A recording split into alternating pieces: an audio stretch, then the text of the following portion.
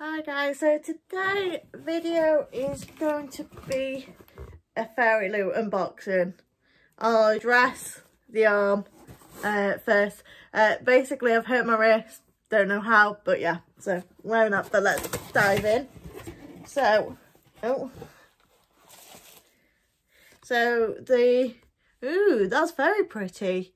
So the theme is Hidden Identities. This is April's box. So I will give that to you guys. You can pause it and see. So that's that. Well, I'm just gonna, I see a bag. Can never have too many bags, and I'll do what I did last time. I will literally at the end tell you where everything comes from, but I don't want to get spoiled yet. So that's very nice. Ooh. Then we have a little envelope. I think this might be a pin.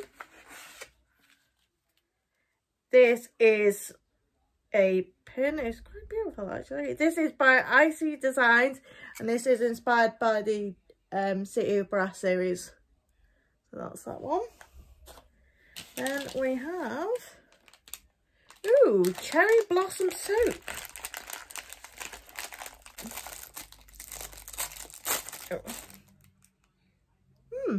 Very nice. So cherry blossom. Again, I will tell you what that's inspired at the end.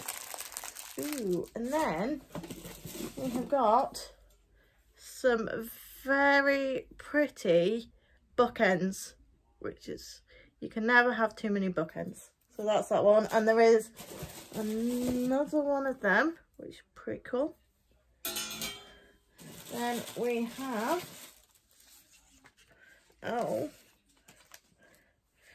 they're a little bit crushed, but we have some beautiful bookmarks. So we've got that one, which I don't know who the characters are, but again, I will tell you in a bit. Then we got that one, which is very pretty.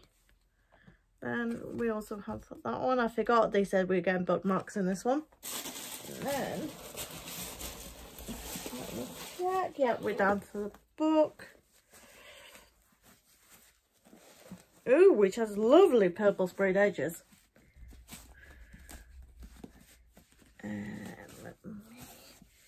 So, the Fairy Scoop, Spellcraft.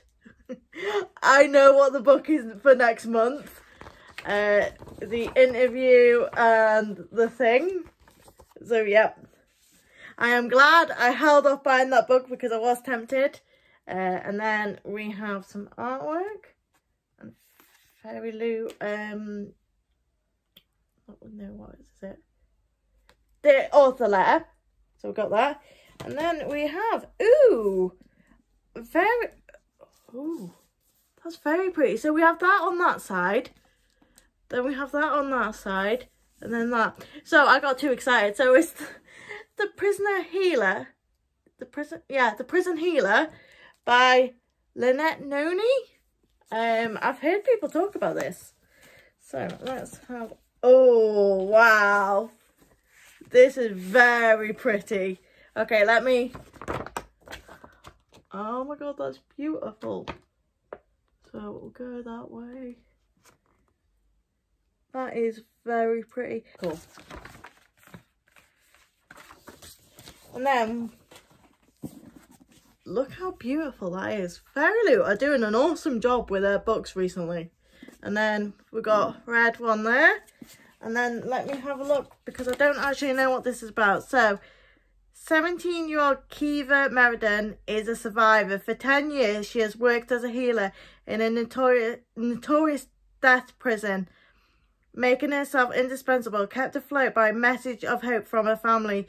Kiva has one goal and one goal only, to stay alive. Ooh, I don't really want to read more because I want to go into it blind, but yeah. This is, I know I said last month that it was my favourite box, but I definitely think this could be a high contender as well. So let me run through where everything came from. So The metal bookends were inspired by Lord of the Rings by J.R.R. Tolkien and designed by Jez Hawk, so that's pretty cool. Then the hand soap was inspired by The Flame in the Mist by Renee Adier and made by the Little Heart Gifts, so that's pretty cool. The tote bag was inspired by the Blood and Ash series by Jennifer L. Armentrout, and ARZ28 was the person who designed it. Then I said about the enamel pin. So the bookmarks were inspired by The Poppy War by Ara Kwong, Blood Air by Emil, and An Emma in the Ashes, so that was pretty cool. And Talia Noble designed them. Oh, and I forgot to show you these. So these are the 7 of 8 of Wands. They are designed by Morgan and inspired by Serpent and Dove series. Ooh, I want to read that. So that is everything that was included. I think my favourite items are actually the book and the bookmarks, because they are stunning. If you guys got this box, let me know what your favourite item was, and if anyone's read this, what they thought of it. So that's going to be it for this video. Thank you guys. Bye. Okay, so filming Kitty got a little bit too excited and forgot to show you guys the bookmark that goes along with the spoiler card, but very beautiful.